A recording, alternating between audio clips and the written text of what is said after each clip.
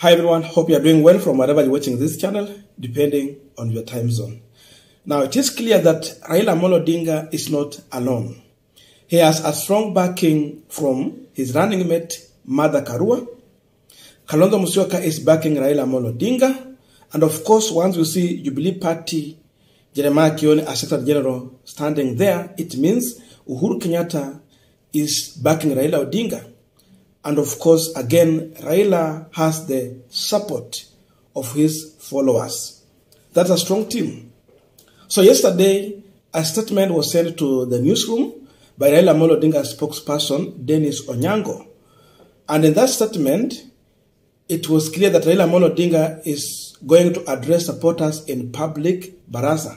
We analyzed it here. Now, today in the morning, Mother Karua, in a series of tweets, she's demanding IBC to open the server used in August 9th, 2022 presidential election for scrutiny. And she's insisting that the whistleblowers have released crucial data which cannot be ignored. So first of all, let us check on the tweets from Mother Karua, and then we understand what she's trying to do as of now, ahead of Raila Odinga's arrival. The truth shall not be forgotten, shall not and cannot be buried. The truth will always out. The time is now. Second tweet. As citizens, we have a right to information. The truth lies in the server. Those doubting the whistleblowers' data should demand servers to be laid bare. We have to get to the bottom of this to free Kenyans once and for all from election deceit. IBC, as the duty bearer, holds the records on our behalf. The records belong to us, and all power is exercised by each and every office on our behalf. Wherever you are, whoever you are, listen and do what the Constitution sanctions. Lay bare the servers. The Supreme Court is functus official. Its work is done. Under discussions is crucial. Evidence via a whistleblower, which on the face of it is authentic. Nobody doubts we have our records to refer to, aka server, period. That is Mother Karua. Now, before we continue to understand what Mother Karua is trying to do, just a quick request for those who are watching and you're not subscribed, please consider subscribing. To our channel subscribers, thank you so much. And again, to all our viewers, please give this video a thumbs up. Thank you, and back to this discussion. Now, if you read those tweets carefully, you will understand that Mother Karua is trying to set the stage for Raila Odinga to come and lay a foundation on it as he land in this country.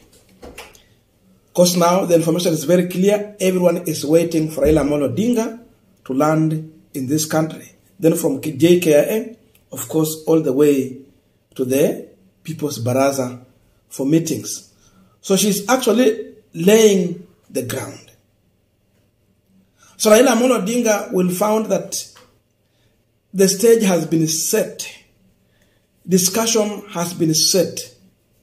And the demand is in everyone's mind.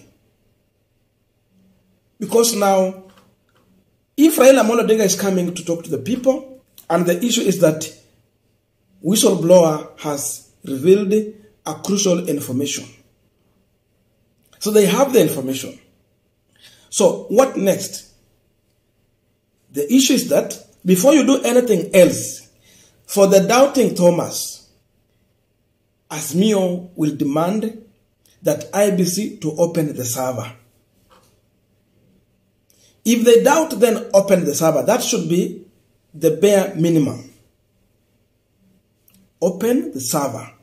Then we compare what we have with what you have in the servers. That is it. And if Azimio believe that they won the election, free, fair, and square, then they have nothing to fear when it comes to opening the servers. If indeed the IEBC chairman, Saint Wafula Chebukati, who has been sanitized by William Samoei Ruto, the sanitizer is not working, he believed that he delivered a free, fair, and verifiable election, then they should not hesitate to open the servers. That is the demand Raila Odinga is going to ask for. And therefore, if they are not going to open the server, then it means there is something they're trying to hide. There is crucial information they are trying to hide from. And for the peace of this country and unity, and to have trust in IEBC for the near general election which will come in 2027, 2032, continuously like that, then we have to come to the conclusion of this matter by opening the server. We want to know who is lying to the people. And we want to ashame the devil. If the devil is in Azimio's side, then he will be ashamed. And if the devil is in the Kenya Kwanza side, he will be ashamed. But again, we are not blaming Kenya Kwanza. The blame here is on the IEBC. Because if you have an IEBC chairman and the team which is not compromised, then even if any of these players would go to them, I think they will stand out with the truth. But if you have a compromised IEBC, it means anyone who has some influence can reach out to them and compromise them. So, the truth is that the IEBC is under capture. That's why some people with their own interests can reach out, and at the end of the day, we might not have the rightful person elected by the people. We will end up having a president coming from the minority. But then the majority side being silenced by a few individuals with their own interest in Kenyan politics, Kenyan economy, and everything to do with governance in this country. That is where the problem is. And if you check on Mother Karua, she's saying that the Supreme Court finished their duty. They have no problem with the Supreme Court. They made their ruling, whether it was right or wrong. So they have nothing to do with the Supreme Court. But now, the discussion is that open the server. Remove Supreme Court from this matter. They made their ruling because now the Kenya Kwanza side are saying that the Supreme Court delivered. They made their ruling. So, no one should talk about this election because the Supreme Court already spoke. No. There's no one who is contesting about the ruling from the Supreme Court.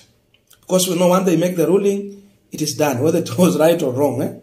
But you cannot only challenge them, maybe like what Mother Karua is trying to do through the East Africa Court of Justice. Or ICC, if you have some evidence, you can take there.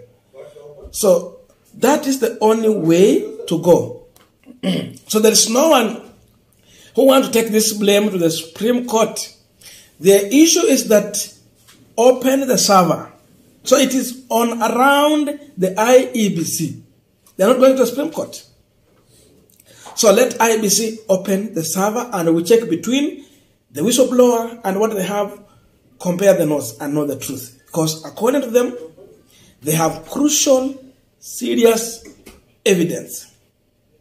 It's like they have not shared it out so that everyone will go through it. That's why you will see Kioni will just come with a paper and try to say what they're saying. But now they are going to lay the foundation so that everyone will go through those information, check the figures, and confirm the reality. So not Supreme Court. It is IEBC to open the server. So Kenyans will be focusing on the IEBC. open the server, because that's where the problem starts from. The root of the problem is in the IBs first. So let them open the server, and then we compare. As simple as that. So they're setting the pace, and Raila Odinga will come. Then from there, discussion will pick up, and the people will end up knowing the truth at the end of the day. I don't know your views, but let us meet at the comment section for continuation of this conversation. Thank you.